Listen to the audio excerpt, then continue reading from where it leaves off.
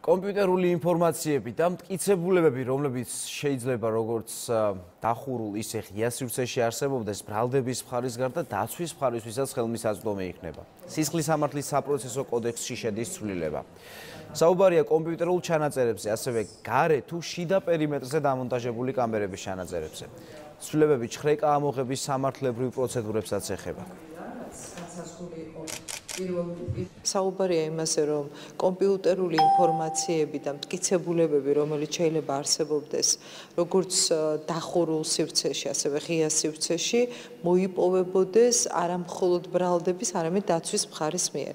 ასევე ჩვენ ამ ცვლილებებით ვეხებით ჩხრეკისა და ამოღების სამართლებრივ პროცედურებს და სასამართლოში ამ საგამოძიებო მოქმედებების დამაგრების წესს, მოკლედ არის კომპლექსური ცვლილებები საპროცესო კოდექსში.